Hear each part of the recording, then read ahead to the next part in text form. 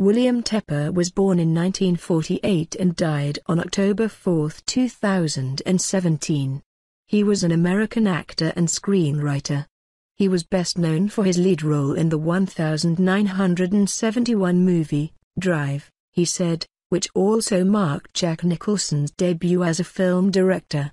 Tepper and Nicholson traveled to the 1971 Cannes Film Festival for the film's debut.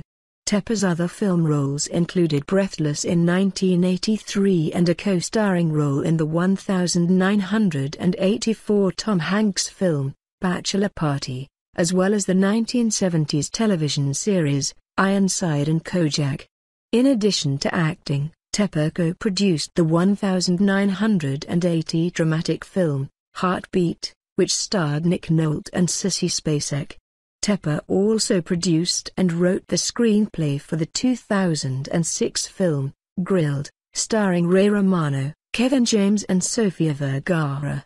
William Tepper died of a heart attack on October 4, 2017, at the age of 69.